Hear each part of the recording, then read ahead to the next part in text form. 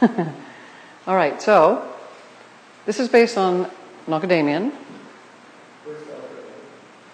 Well, you're going to find out who Nokodemion is. And as the time goes on, you'll find out more. And hold your questions, please. Okay. Oh, and I guess I have to get this changing of the slides here. Let's go on. Here we go. This is the book that most of this information is based on. This is a book that Bernadette Brand, who's one of the core group members, very close to Billy, wrote. And she gathered this information from Billy, from various contact notes, etc. So that is the translation of the title of the book.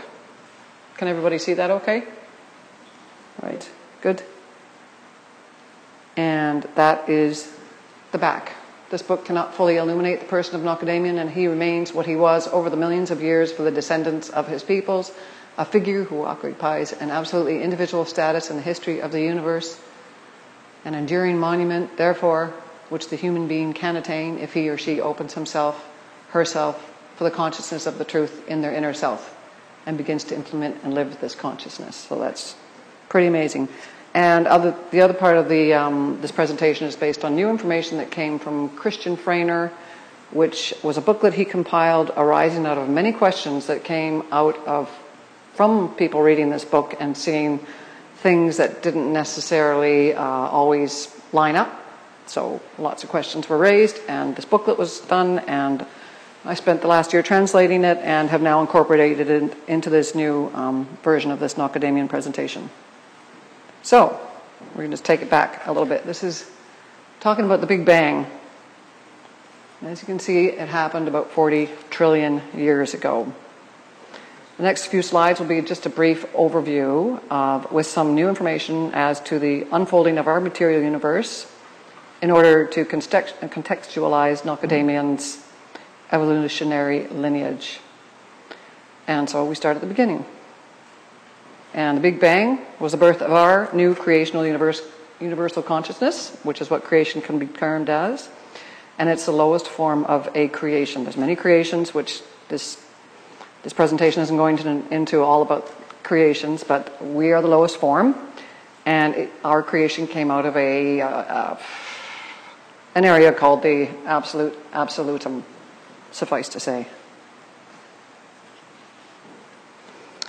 And we have a twin creation, and both creations will continue to expand, and the material belts will continue to make new galaxies and solar systems until they reach an age of approximately 155.5 trillion years, and then will contract.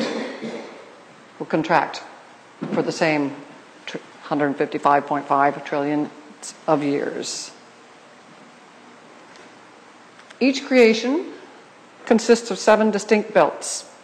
The 4th belt is the material belt. That's where we are.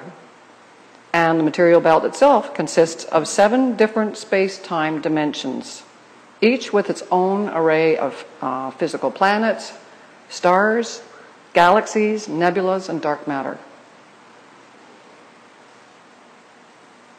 Our universe is one of these space-time dimensions of the 4th belt of our creation. And we call our dimension the DERN universe. We know that another dimension is called the ANKAR in our universe, in our creation, material belt. Christian Freiner wrote in an email August 5th, 2019, saying that our DERN universe is very scarcely populated by human beings, contrary to the ANKAR dimension in which the Plejaren live. And it's the same place where the ancestors of the Chinese and Japanese peoples originated. The ancestors of the Chinese and Japanese and other extraterrestrials changed from their dimension to this one through a dimensional portal. And actually, the Plejaren found this dimensional portal when they were actually chasing what was to later be our moon. When it went from the ANKAR, it suddenly disappeared, and they were researching where did this go. It somehow, what was to later be our moon, went through that dimensional portal, and that's how they found it, and that's what brought them to the Earth for the first time about 22 million years ago. And Earth was really not inhabitable at that time. So there's a whole long history about that, which we're not going into right now anyway. So, what we have recently found out through a further explanation by Billy is that life in our material universe goes through 49 billion year cycles of being and not being, which seamlessly transition into and out of material existence in the fourth material belt. As explained by Christian in an email communication with him about this, the information about the renewal of the universe every 49 billion years has the effect that life forms develop and evolve into the pure spirit levels, which are human beings, or are dissolving into neutral energy, which is animals and plants, etc. But the developing and the dissolving process of the celestial objects, like the suns and the galaxies and the planets, that lasts longer. And it needs several of these 49 billion year cycles for that to occur. But during this long process, there's a constant replacement process occurring, which can be compared to a rose plant disappearing in winter and coming to thrive again in the spring, or the human being who replaces their own cells every 7 years or so throughout their life. During the gradual and seamless transitioning, physical life of the universe ceases to exist, and in between that, after that time, there's about 3 billion years of rest or dormancy between the physical existences, and the new life forms of all genera and species, and subsequently humans, flourish again. So one may ask, where are we at now? How far along are we? And it turns out that we are about 17 billion years into our current 46 billion year of life existence. So only 29 billion to go, folks. Got some time. So, star systems, planets have come and gone already, and I would hazard to guess probably galaxies as well. However, given that various nebulas, star systems, galaxies have durations that extend across many of these 49-year cycles, there are systems out there that existed before our current 17 billion years, of course. For example, our own Milky Way galaxy is 810 billion years. I don't know how many 49-year cycles that is, 49 billion, but ours is 810 billion. And our Earth started forming about 646 billion years ago. So that's just the gases starting to coalesce and blah, blah, blah. But organic life did not occur on Earth until about 5 billion years ago. So, let's get into Nokodemion. On page 45 in her book, Bernadette Brand states that about 10 billion years ago, in the universe of the creation universe consciousness, humans first appeared on various planets who, as such, already disposed of a consciousness evolution, which are beings that have developed to a certain point where creational spirit forms can now enter and can incarnate for the first time and begin their evolutional cycle through many millions of reincarnations. Yeah. And about 380 million years before these first humans, Nokodemion spirit form incarnated, or I should say after these first human beings started to incarnate 10 billion years ago, Nokodemion spirit form came into existence and incarnated for the first time, and it began its long journey. Nokodemion's story begins, as I said, 9.62 billion years before Emmanuel, on a distant galaxy that existed in one of the other 6 space-time continuums belonging to our material belt. Probably Arcan, but we don't know. That galaxy was called the Lyran system and was 3.8 billion light years away from ours, where our home is here in the Milky Way galaxy. And though it was in a different dimension, there seems to be a way that they have to do these measurable distances that can be attributed between point A and point B. That, I'm not sure how that works, but that's what it is. So in the Lyran galaxy was a star called Waron, which had a planet called Sadir. This was the first planet where human life developed, those 10 billion years ago, and is the very same one where Nokodemion spirit form incarnated for the first time, that 9.62 billion years ago.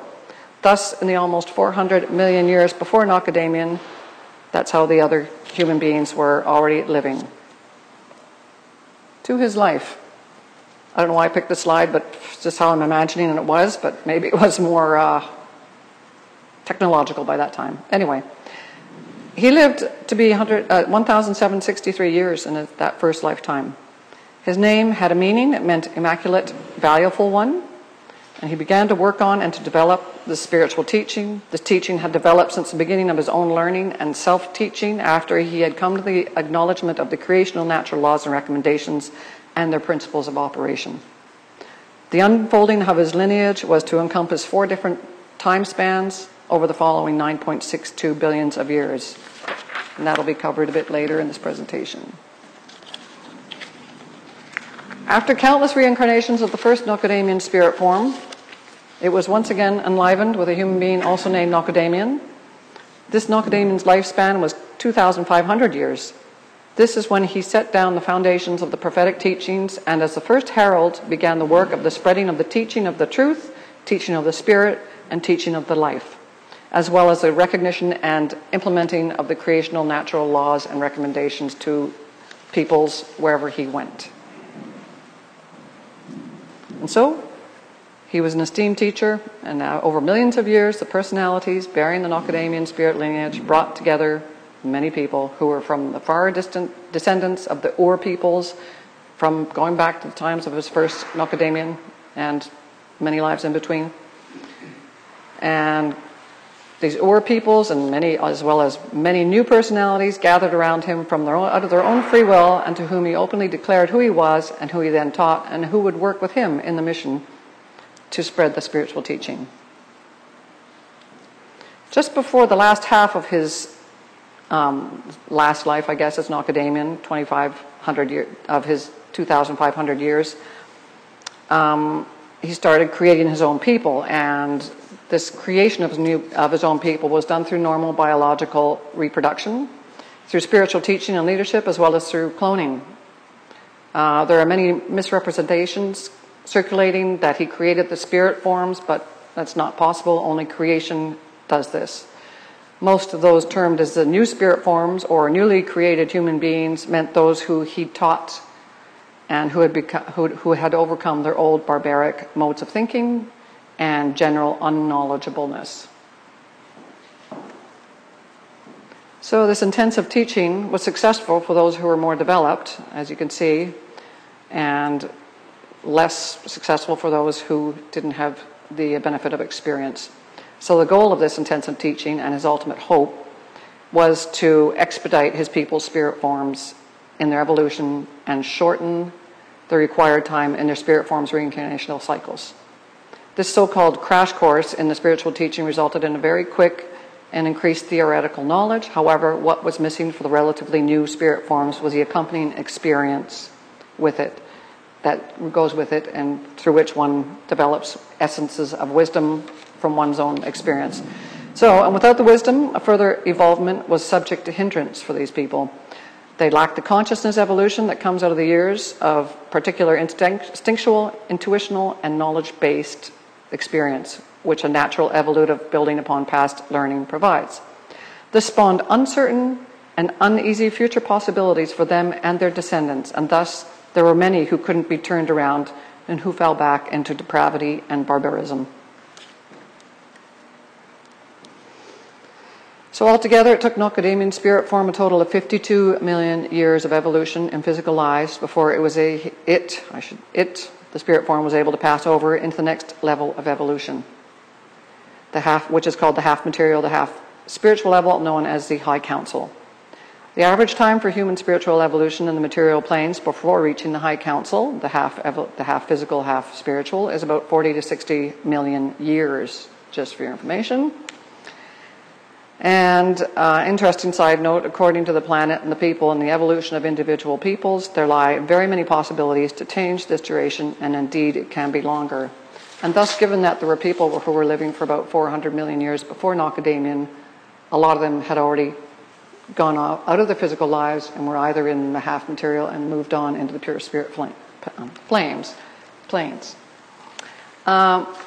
So, the High Council, one of the High Councils anyway that we know of that the Plejaren consult with, is actually located in the Andromeda Galaxy.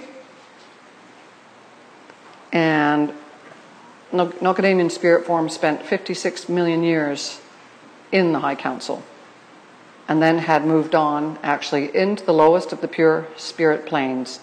And those planes are called the Arahat Athersata, which has many levels to it, where he spent 8.7 million years, or his spirit form did.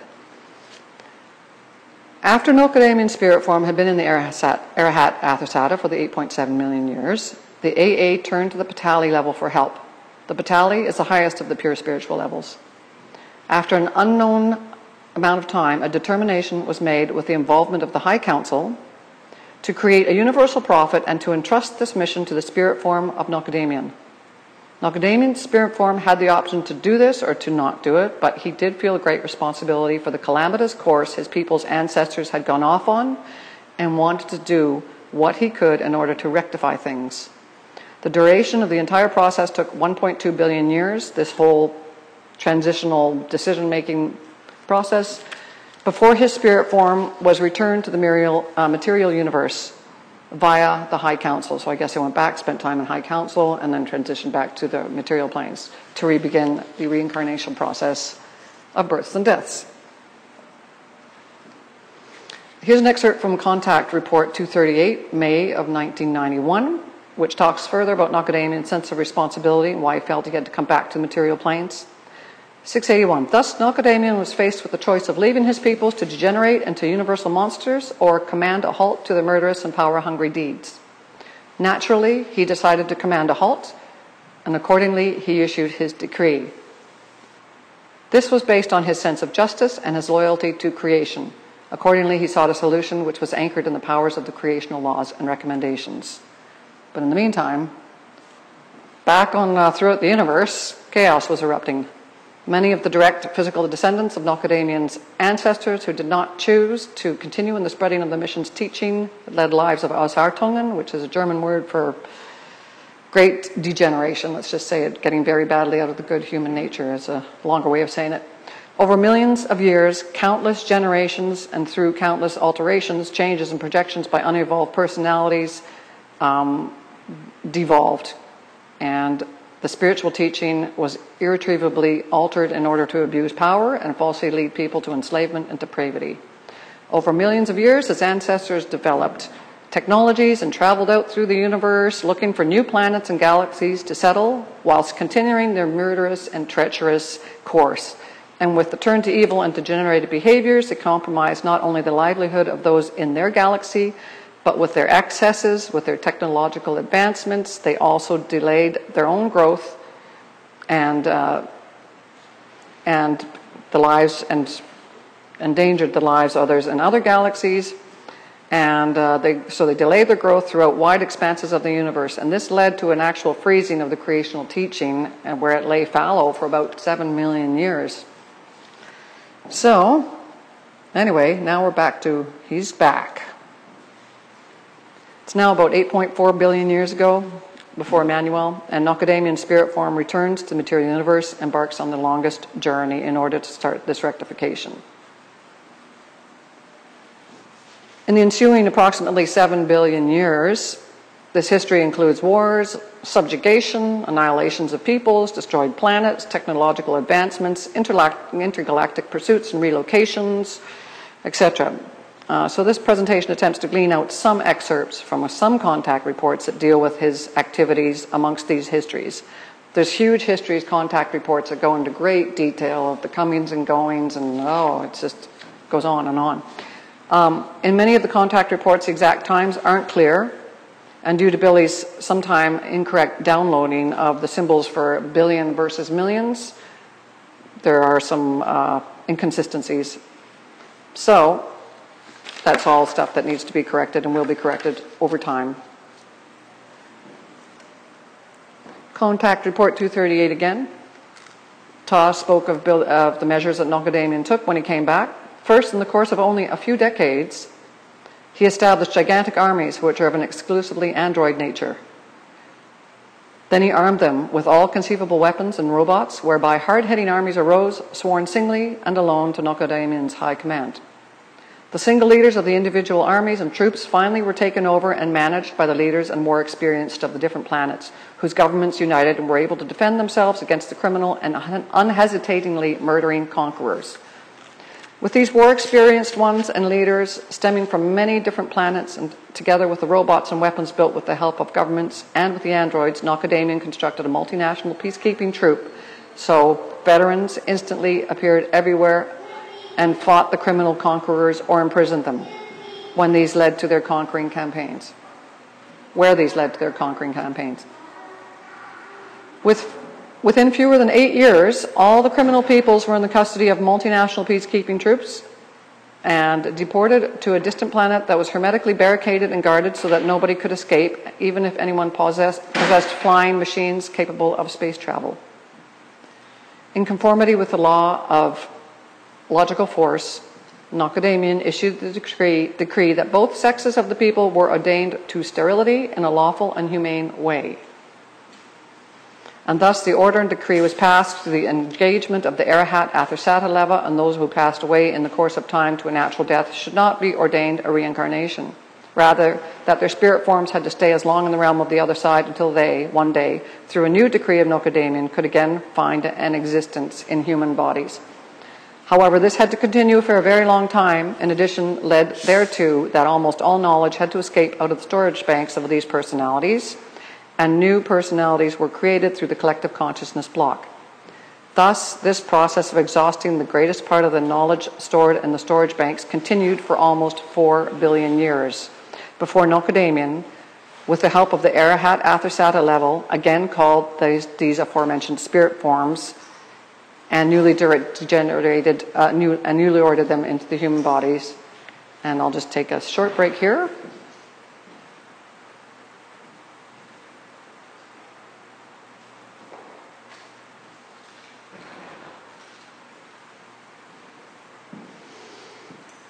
And called the aforementioned spirit forms and newly ordered them into human bodies, indeed in his newly engendered and created peoples who found their origins 8 billion years ago on Lassan, which is located in the proximity of Nisan, on the other side of the central sun of our Milky Way galaxy, yet in the Arcan dimension.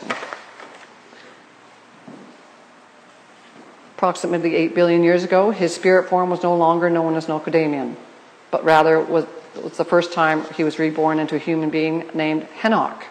Thereby Henok, on a far distant planet in a distant galaxy, founded the so-called Henok line, and he also created new peoples and thus founded his mission and tasks under that name. During these times, a group of 144,228 helpers free-willingly dedicated themselves to helping him move the mission forward. It is believed that there were numerous times, at least 8, where this number of 144,228 numbers of people dedicated and came in and out of the Nokodemion lineage, or Nokodemion Henok lineage, and dedicated their tasks. I don't know why that number exists, but that's what it was. In Bernadette's book, she stated a number of times that his spirit form goes back to the High Council and back to the Arahat on numerous times. So this had to be clarified because, as far as we know, this event happens only once.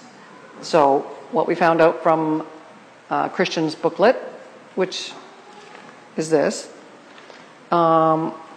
is that this return was out of the pure spiritual level. The further communing, this is what they would call a communing with a high council and the Arahat, took place in the form of a spiritual energy impulse wandering, quote unquote, is how it was termed. It's what Billy called it, which can be understood as a process in which a communicative, impulsive, spiritual energy connection took place between Nokodemion and the high council level and the Arahat Athersata levels. This can be likened to a form of telepathy. At times, his spirit form stayed on the other side for great periods of time. So there were sort of big chunks of time where he was doing the mission and big times where he just didn't reincarnate. So maybe that allots for these sort of special chunks of time. And now we're getting a bit closer. Now we're coming into 1.3 billion years ago. The latest time of the Henok return, so this was one of these times, from a long period spent on the other side, was another start of a significant period of incarnations. And once again, he gathered his peoples around him. Out of the Nokodemion Henok teaching, two main groups resulted. Those acting in a good manner according to struggles for peace that resulted into freed peoples and planets and living a great life. And they initially made their way to the Plejaren star system, which is in the Arkan space-time continuum and not to be confused with the early Plejaren galaxy where Nokodemion originated, and settled there on this Plejaren star system. However, first they'd settled in various other worlds and systems of foreign galaxies for more than 1 million years, and there further war actions had arisen, many space-wide migrations of peoples, and they all finally ended up in this space-time continuum, including that of the Plejaren and some of the people who eventually came to Earth. The second line of people who split off from this original group 1.2 billion years ago, they went in a different direction. They also emigrated to other galaxies, but lost their knowledge of where they had come from. They lost that for 70 million years, and they fabricated a whole new history. And that had nothing to do with the truth, or only a very small part. As well, many races belong to these, as with the Plejaren, that they also had arrived to a peaceful state, but such a peaceful state that they became quite defenseless against aggressors, much sooner than the old Plejaren had. They settled in the Sirius galaxy, also in Arkan, and developed to a high level whereby they were able to create new life themselves. They did gene manipulations in new races in order to defend themselves. So that's what they did. They sort of did these gene manipulations, created these people, gave them shorter lives, made them very aggressive, and they were their armies. But then these people started to rise up and wanted to attack their creators and take over because they were aggressive, and their creators weren't. So anyway, long history. The creators wanted to start to eliminate these aggressors who were turning on them, and when the ones that were created realized this, they took off. And so another whole long history of people going fleeing out throughout the universes happens. Now we're going to jump up to a mere 12 million years ago. At that time, it was decided by Arahat Athersata that one of these 144-228 groups of people, who, according to creational laws, would have been moving on into higher levels of the High Council, would have moved on into the spiritual planes, would be held back in their evolution, and they would not go on, and that they would stay in order to help out with the mission in the millions of years to come. So, and I guess they had willingly volunteered to do this too, so all was good. And so a type of evolutionary stepping back was affected upon these people, so they stayed on the other side for 4 million years. And the storage of their qualities and the values of their personalities and their consciousness block and everything that they had learned remained in the overall consciousness block, which is a form of a storage system. And 4 million years, thus 8 million years ago, they came back to help with the mission. 389,000 years is when the mission-related space travelers arrived on Earth, coming from Malona, which is our present-day asteroid belt, and that's another long story, and Mars. They came from Malona and Mars. Samyaza was the leader of this group, and he was a reincarnation of the Henok Nokodemion spirit form. He came with this large group, including the group of the 144-228, and they were the ones loyal to the mission, to settle here. They intermixed with human beings that were living on the Earth already and found new joiners who also made commitments to the ongoing support through future incarnations as well. And the rest of the history now is based on Earth. So, 15,200 years ago.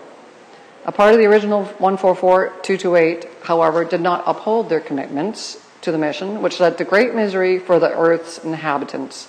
And about 1,000 of the culpable ones were deported to other planets and taught anew over many incarnations. All this history from the beginning of Nokodemion billions of years ago to the space travelers coming to Earth is part of this four time periods referred to earlier. And so just to give you an overview, Patrick McKnight from a FIGU-based group out of the US called The Creational Truth, compiled this line drawing lineage chart that follows Nokodemian's spirit form through the ages. It's broken down into the 4 different representative ages through which Nokodemian's spirit form incarnated. I made a copy of it myself and blew it up and put it onto a poster, so you need a magnifying glass because it's just like, I don't know what the font is, -2 or something, to actually go through all this stuff. It's amazing. So you guys can look at this later if you like.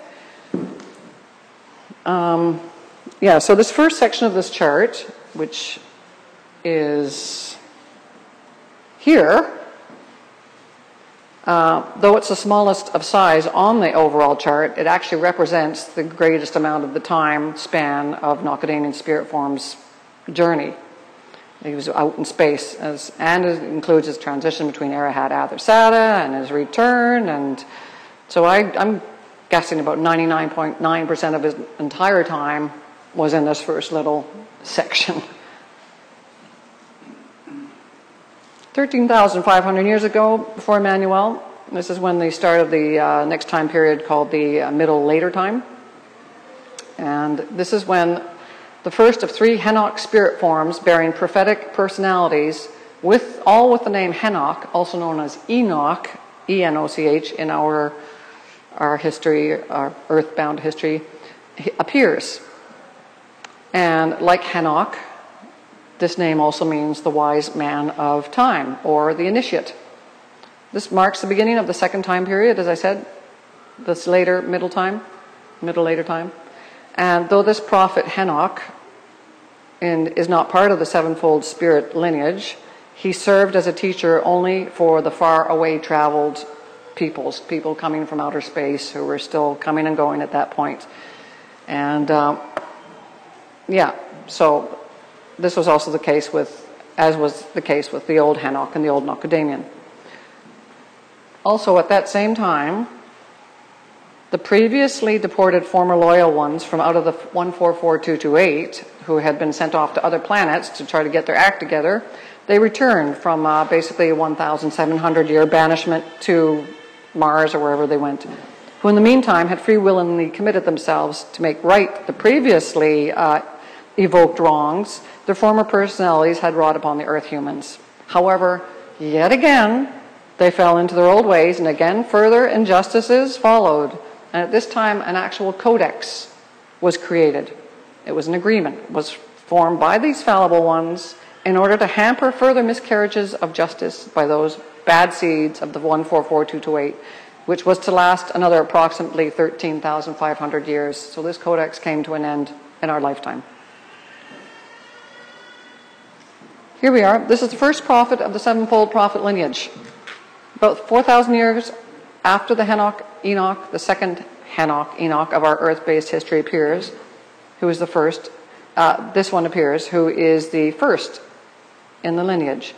He served to bridge the transition from Henok's spacefaring mission bringers to the actual start of the terrestrial-based mission.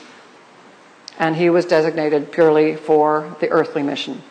He was the only prophet in the lineage who appeared in this middle later time.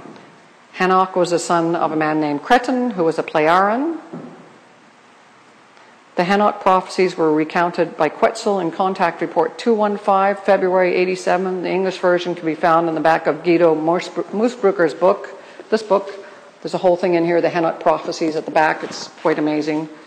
And so what was I going to say here? Oh, yeah. Sorry, I just lost my place. Which slide are we on? Yeah. And Still They Fly, the name of the book. After Henok, Enoch, after this guy, the third Henok, Enoch appeared, and that happened about 4,000, 5,000 years after the second one, who was the first. It's all a bit confusing. He was a carrier of the same spirit form. He was also a prophet, the third one, but he wasn't exactly belonging to the sevenfold lineage, but he did carry forward the teaching. We don't have any pictures of him. So, here's just an overview of the middle later period, which you can see the yellow box is Henok 2. Here we are with the second prophet of the lineage, Elijah, or Eliah. He was the first prophet out of 5 who were bound to be living in this, this period of what they now call the other time. He was the son of Josias and was born in Gilead, Tisbishia, which is situated in Jordan. He didn't have any family, as reported when Billy noted it in conversation with Semyasi in Contact 23 of June 1975. In a later contact with Ta, was written, Elijah brought the true teaching of the creation and its laws and recommendations, which was thoroughly misunderstood, however, by all the Jewish peoples. As this also happened with all the other prophets and their teachings, and indeed after the prophet Emmanuel. And interestingly, it's noted that Elijah had the joy to go in a beam ship. He was flown up to Srinagar in Kashmir at one point on April 7, 842 BC. After his death, his spirit form stayed on the other side for only 8 years and came back as Isaiah, who lived for 770, how many years did he live? 82 years. He was the son of a man named Amos and was born in Sidon, which was an ancient Phoenician port city, also known as Sidonia, and is located south of present-day Beirut in Lebanon. Then after, there's not a whole lot of information about Isaiah that I could really find in the contact notes, but I didn't want to go into great detail anyway, this is too long. After his life, his spirit form spent only 28 years on the other side before coming back as Jeremiah. There's a lot more stuff on Jeremiah. And contact 229 with a Plejaren man named Quetzal, June 31st, 89. It was written that Jeremiah, and I just a little bit more information before I go along.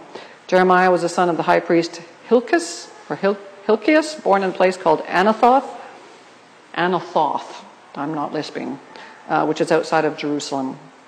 And here's a small excerpt from that contact where Quetzal is quoting Jeremiah. When the prophet of the new time spreads his teaching, which is going to be Billy, the time of the great transformation has begun. Very many human beings will be suffering from hunger and thirst, while some human beings lose their lives due to extremely high temperatures. Many others will turn blue due to extreme cold and will be plagued by great waters. In general, the human being deteriorates into being afraid of events occurring in nature, and many would like to see another world. And many lapse into fear because the world's powerful rulers degenerate in a worst form of inhumanity, wage wars in a vicious manner in order to seize countries and mineral resources. Ring a bell? They will be the hypocrites who are audacious enough to claim that they act in the name and command of a god in order to consolidate their greed for power. That's just a small little thing. Jeremiah's were predictions, they weren't prophecies. Billy actually says these actually aren't prophecies, but rather predictions, which will therefore definitely fulfill themselves under all circumstances. We're seeing it now. Before the Nokodemion Henok spirit form returned as the next prophet, 580 years elapsed. However, within that time, before the next prophet lineage came on, and that prophet number 3 was to come along, 2 notable Greek teachers came along who had the spirit form of Nokodemion. With Socrates, so he came along at 89 years after the death of Jeremiah. He was considered one of the founders of Western philosophy. Most of his work is better known by the written dialogues he had with his famous pupil Plato. Plato then passed on Socrates' teachings to his own famous pupil Aristotle, who was also Nokodemion spirit form bearing, so that's pretty interesting. He was born a scant 15 years after the death of Socrates. So in the meantime, Plato was sort of bridging the gap and taught him, and on they went. Anyway, 322 years after Aristotle, we have number 5 in the lineage, Emmanuel, aka Jesus Christ. And he was actually born 2 years before the reported birth due to erroneous calendar keeping that we've happened after this. There were some changes, which we won't go into either. His father was Gabriel, who was an ET of Plejaren origin. Mother was Mary of terrestrial origin, betrothed to Joseph, who agreed to raise Emmanuel as his own. And Emmanuel lived a long life, which we all know about, and he died in Srinagar, India. The name JC was ascribed to Emmanuel hundreds of years later by the Greeks, referring to Jesus Christos, Jesus being adopted from the Latin version of Jesus, Joshua, and Christos was the name Greeks gave to all the gods. Has also been said that Christos had to do with the cross, and so could also have been Joshua of the cross. There's many various versions floating around there for why his name became Jesus Christ. Then,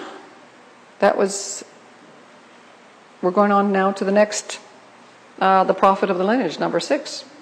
Oh, and by the way, just go back here for a second. That line drawing was done by the Plejaren, and it's actually a pretty good representation, apparently, of what Emmanuel looked like.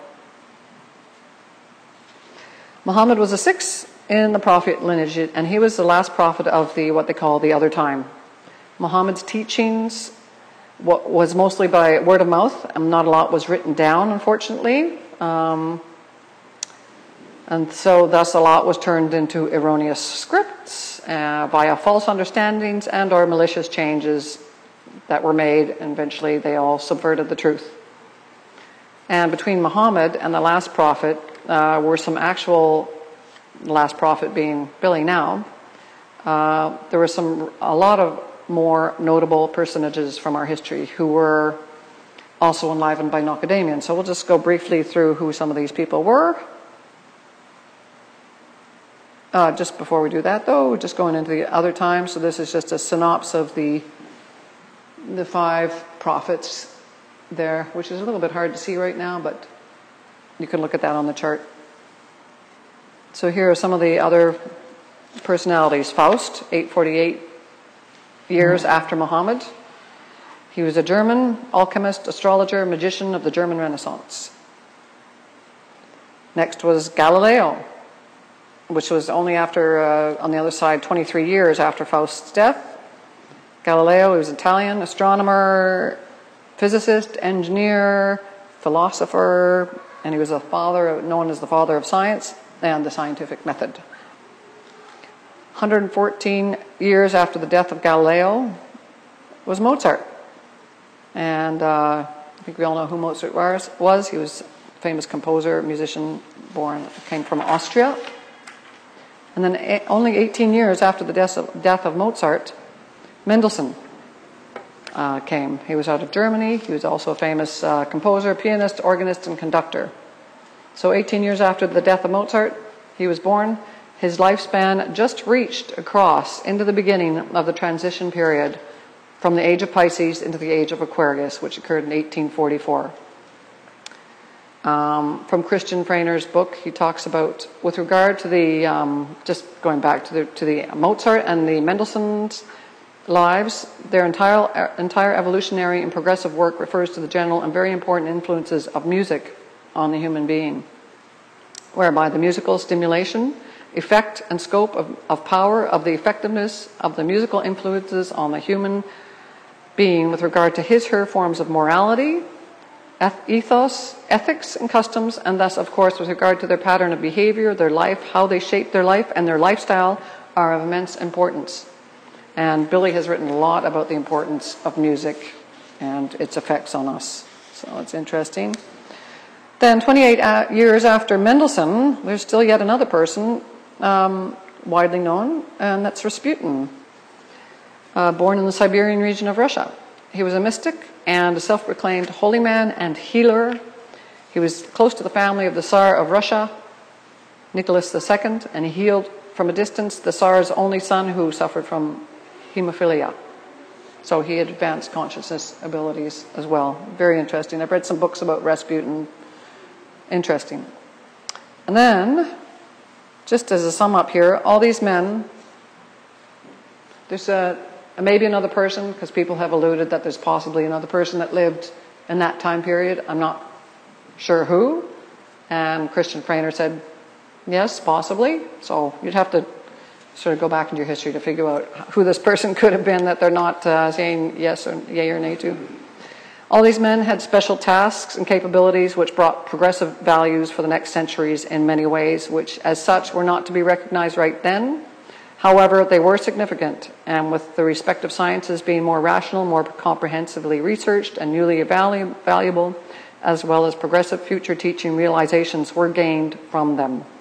So, in sort of retrospect, these valuations were realized, and the rapid development into the modern times could find its purposeful progress through these people. Anyway, only 21 years after the death of Rasputin, Billy Meyer's born. And he is the seventh and the last prophet in this lineage. His birth date coincides with the beginning of the second half of the transition period from into the age of Aquarius out of Pisces. He's the last, and he is known, he's the one and only prophet of this new age, new time, Aquarian age.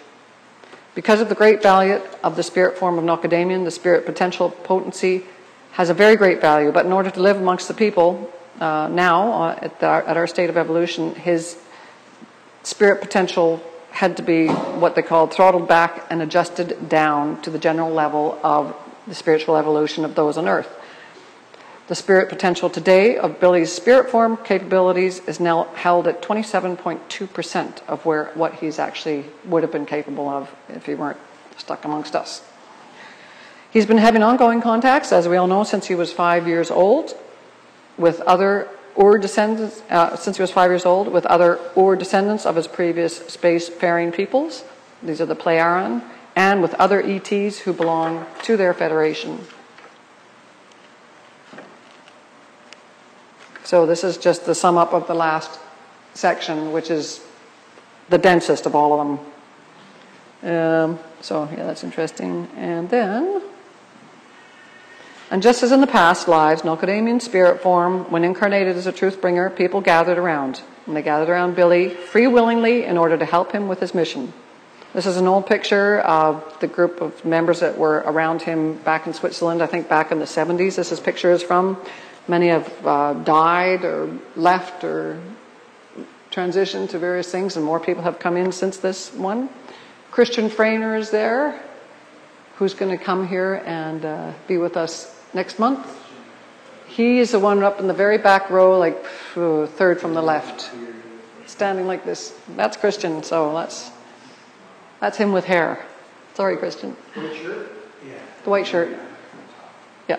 He's besides Hans Losendorfer who's on his right. Anyway, so there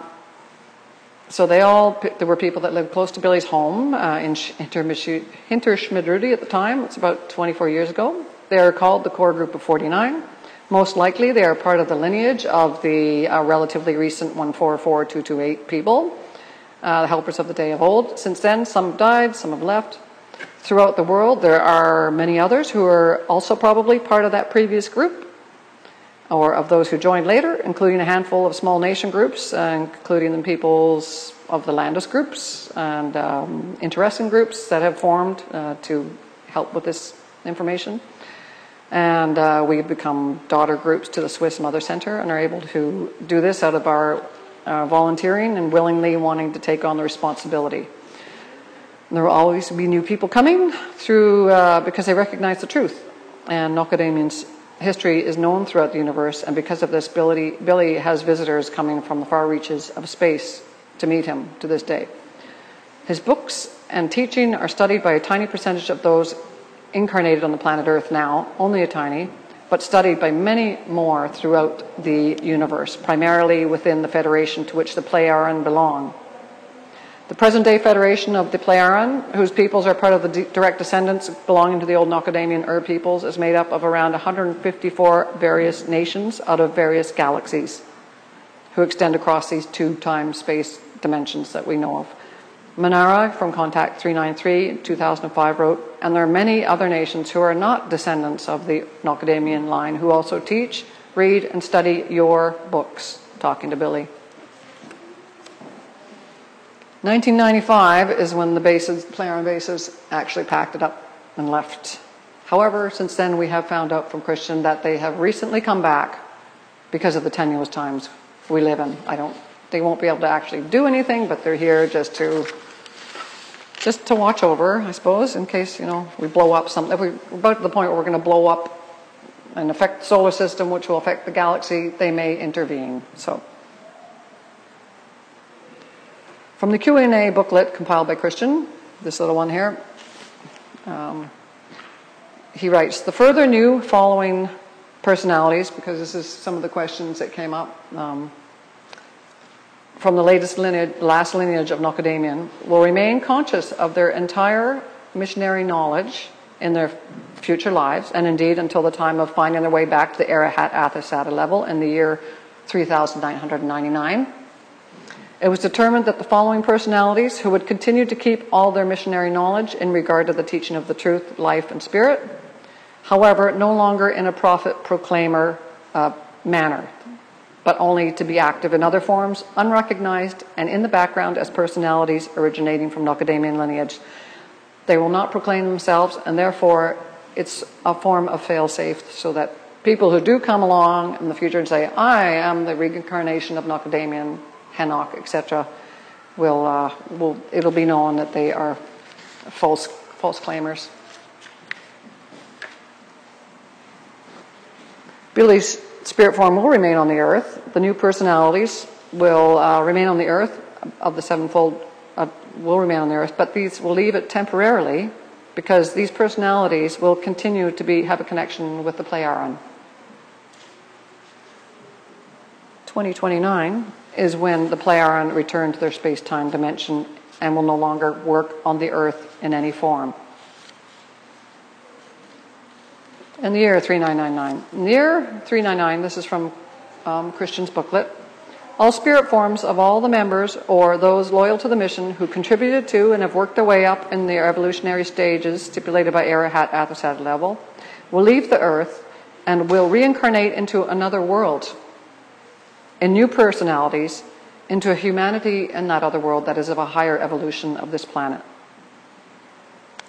And subsequently, these new personalities will resume their evolutionary path as wise human beings according to the creational law of evolution. And they will eventually enter into the High Council and in the Arahat Athasata level. According to the Arahat Athasata level, also the Nokodemian spirit form is predestined or arranged for in the time of the year 3999, but not in the manner as the members of the mission, whose spirit forms will leave the earth. But he will go directly at that time from a physical incarnation to Arahat Athasata. He will not go back through the High Council. So that's what happens in 399 with his spirit form. And yeah, it's pretty interesting. So these are just a few interesting questions. There are quite a few questions in this booklet, but there's some ones I thought that were interesting.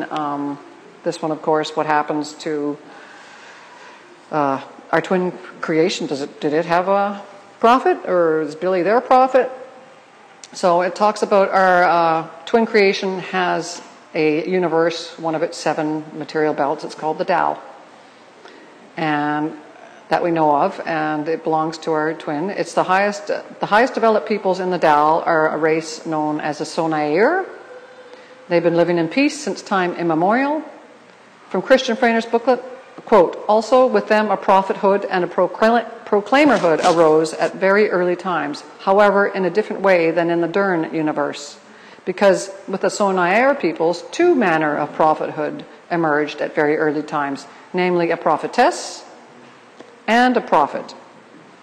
One, the female proclaimer was called Nese, N-E-S-E, while the male prophet was called Arkan, had the name Alkan.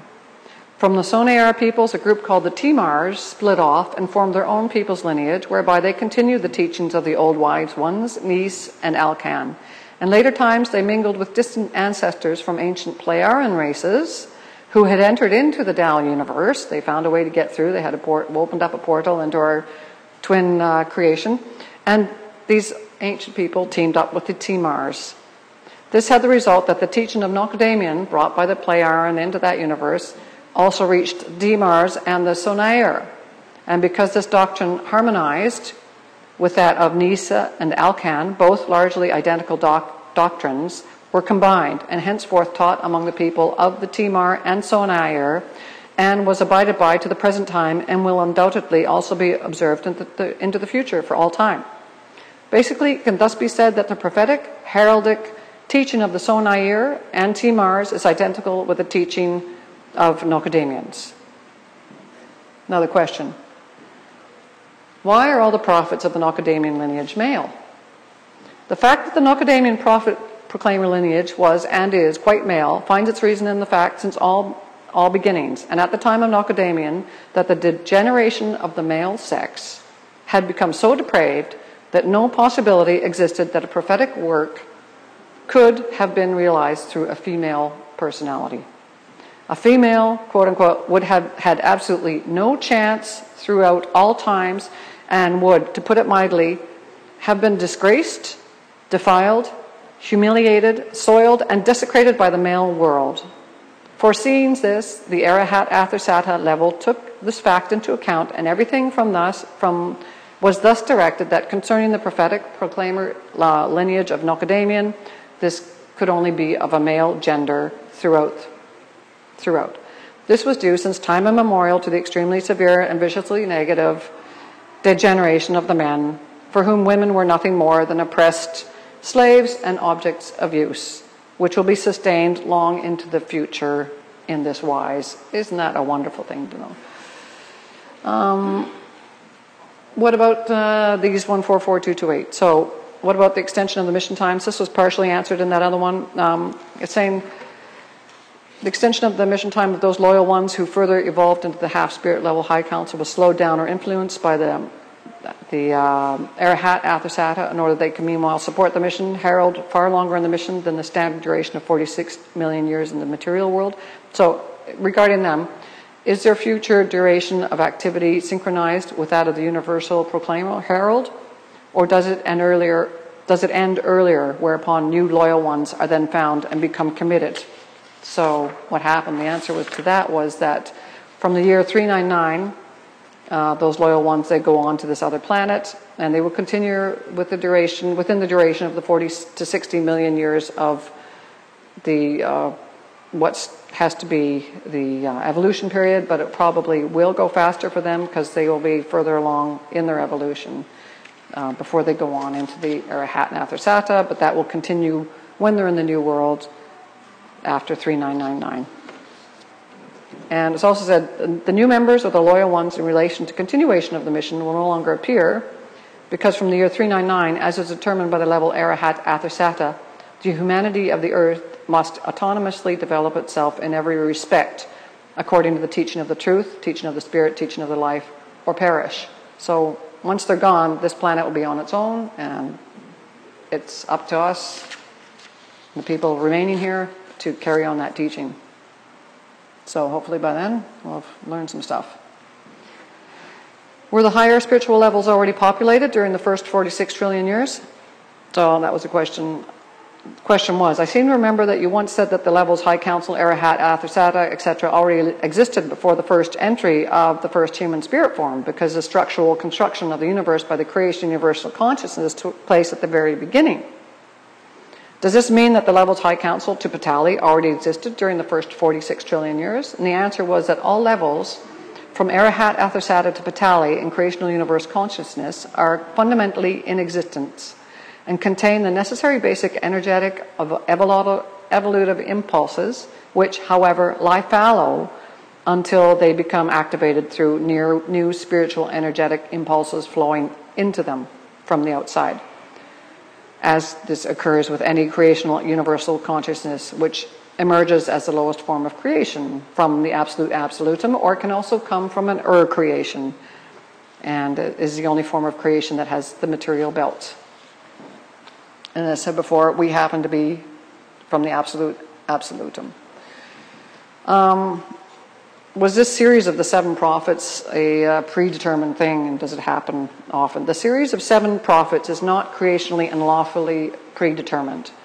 for what has arisen in this regard with the Nokodemion lineage was of necessity due to the badly gotten out of control behavior of the human beings who went on out into the earth after that. So that's basically, this was once a unique thing that happened, this lineage.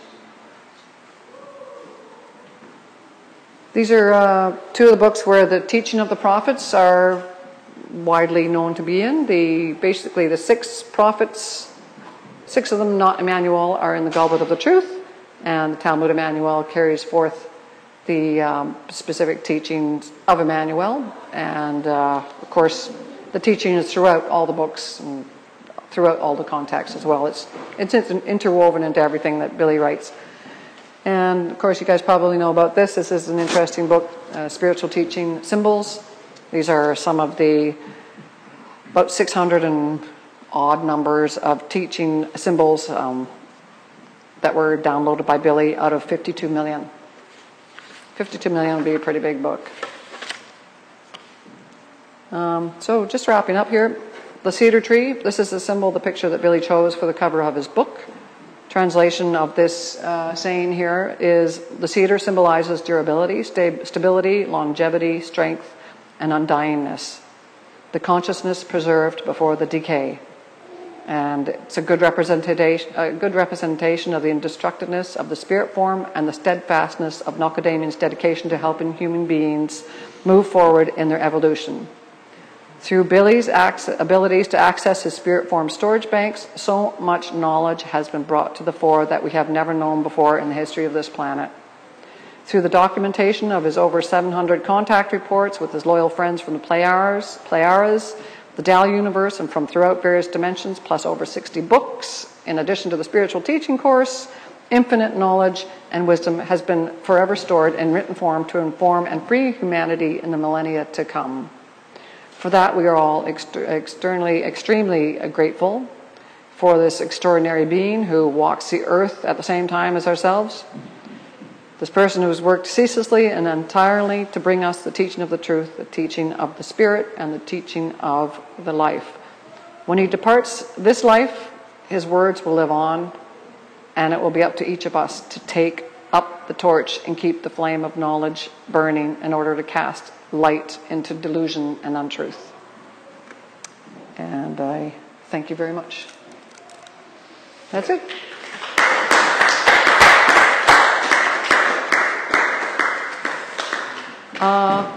Any questions? What time did you start speaking? Probably about 2. His question was, what time did I start speaking for the tape? So, yes, David. At the beginning of the discussion, you showed us or talked about how the moon came into our solar system. Oh, yeah. From the ANKAR.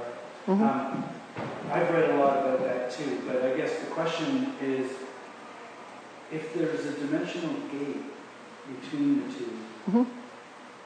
how did the destroyer and the broken bits of one planet that came over, our moon was one of those bits, mm-hmm. how did it come through the gate, I guess is my question. I did read how there was one of their suns imploded or exploded, yeah.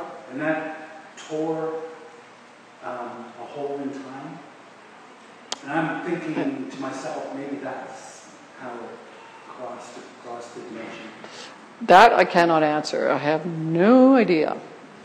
I think this gate must be just some existing physical thing out there that you don't need to have technology to go through. It just flukily went into it.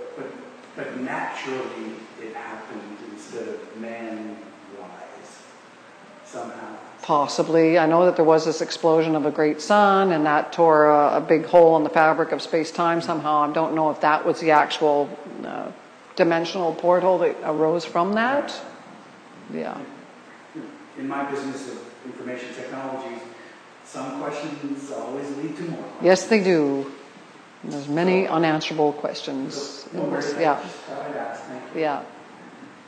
So that's, yeah, Robert? I was thinking,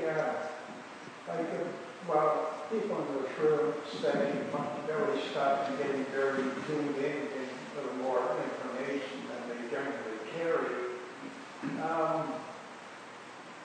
Then we pass on, then we reincarnate, coming back in with this extra information.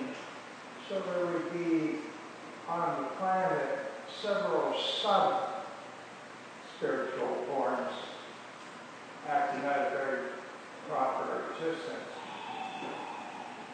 Yeah, I worded that correctly, but we went over your head. I'm not sure what the question actually is, so. Well, it's just Hypothesizing? People that study spiritual traditions really well. Yes. Then when they die and come back, they're already ahead of the game, and they tend to add to what they spiritually learned in the last. Yeah, I guess every life you're going to gain knowledge and wisdom. Some of it might be factual, some of it might be human created knowledge that could be true or not true. There's all kinds of traditions of spirituality that have maybe come out of original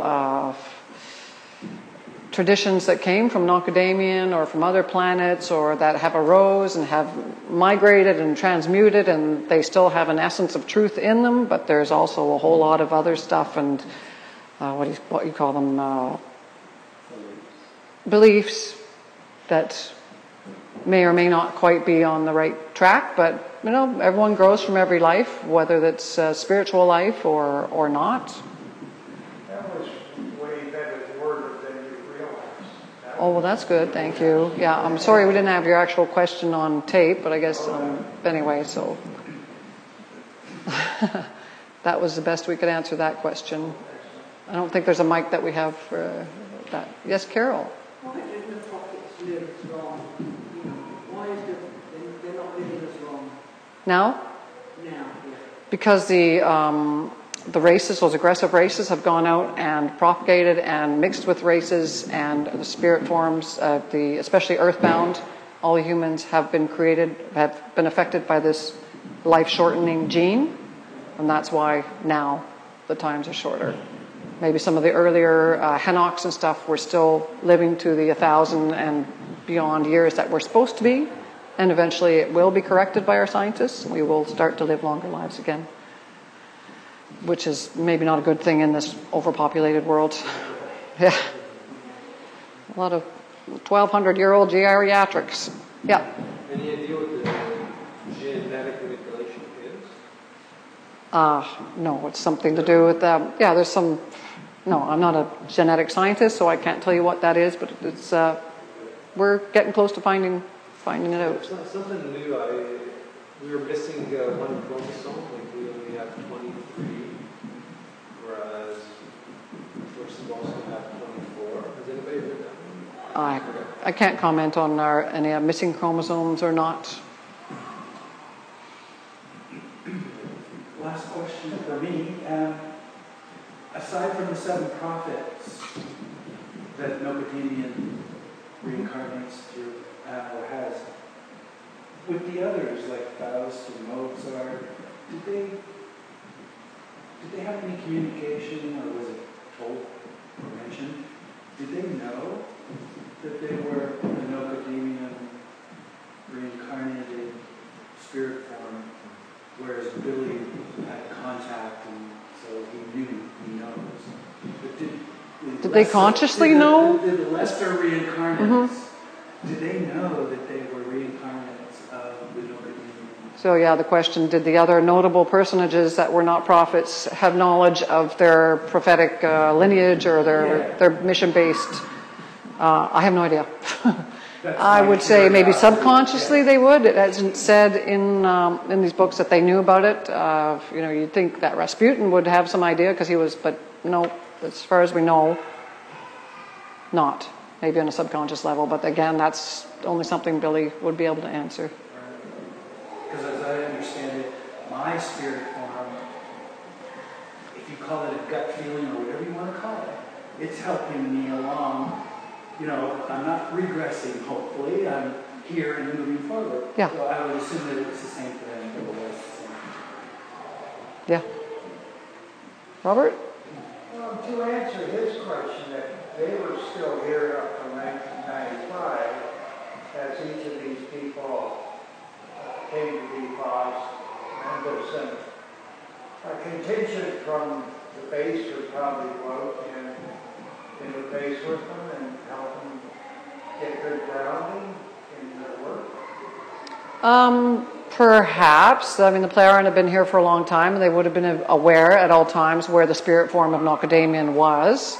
But whether they were going to them in the beam ships and saying, "Hey, hi, remember you were Nokodemion and you were Henok and all that stuff," I don't know. But they still yet had their own influences, and also the great works that all these personages did helped humanity to move ahead. So maybe they were impulsed, or they had their own impulses, obviously coming from their own storage banks, being the oldest spirit form in this universe. They're much older than the Plejaren, and indeed they're Nokodemion and Billy teaches them. They have their own. He has their own course for them. So yeah, it's pretty amazing. So yes, Chris. In the contact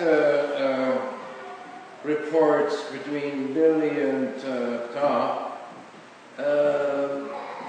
explains something. I mean, looking at our immediate future, Billy is really putting the whole humanity down, and he's saying, well, there's really nothing beneficial in the human race. And then Ta is talking about, and that is not that long ago, when they, in their world, had a similar situation, and there was a sphere that appeared, which infused thoughts into the people that brought them up to a higher level. Did you ever hear about that? A fear that brought... A sphere. Oh, a sphere. Yeah, appeared in the sky, and it infused the people with the higher spirit. I've heard of that. That would be a great thing. Imagine if a sphere appeared on the earth and all the... That would be a simple solution. It would be. For us, right? Yeah, perhaps. I Or would it get all the militaries together to, go out there and start nuking it? It's the other thing. Where it's depending on our... Which would you have, this or this? I mean, our consciousness is at such on a global scale, is so fear-oriented and so aggressive. And but maybe something like that would turn everyone around. Yeah. Were we not supposed to develop to a higher level in that Aquarian age? Yes, we are supposed to, and it's still coming in now. It's still transitioning in until 2029, I believe, which is when it will be in the full force of the Aquarian age will be in effect. And of course, with this transition, it's known that it's really a tumultuous time, and a lot of religions are sprouting up and clamoring to hang on to the old ways, and the wars and the aggression that all just really comes to a fore and really starts to bubble. And then it's going to start, now the light's starting to come in, disinformation is starting to get out, people are becoming more aware of the climate and everything that we're doing. The internet and the technology is all helping to spread the information a lot more. So, those are our positives, but at the same time we have the machinations of the U.S. and their allies and all that kind of thing going on, and the propaganda and misinformation everywhere. So it's a really still a crazy time. But before that happens, it appears like all life on Earth has to be extinguished. Almost, or maybe just about all of it. Who knows? It seems like that's the course we're heading in right now, because nobody's really changing their behavior to a great extent. The date you threw out there, 2029, that it's too coincidental with the apocalypse, or supposed, whether or not it really does hit Earth. If it does, it's been spelled out how it will. Yeah. And I think that if it did happen, takes away half of the Middle East, that will wake up people too at the same time. You're going through such a cataclysmic time. Yeah, well, it's supposed to be landing between the Black Sea and the, what other The one? Black and the North Sea. So that's more around Poland, which Europe. means that the whole western side of the continent of Asia is going to be suffered. Oh. But that means that your whole area where the old world, you know, Assyria, Babylon, where that's the area. And it's supposed to just be gone. Wow. That's the impact area. Then the UK and Spain will split up and become a new continent. If that really, really happens, yes, the world and humankind is going to get shaken up a lot. Yeah. Well, that's 2029, which it said it's supposed to have its first pass, or the next pass in 2036. Yeah. Correct.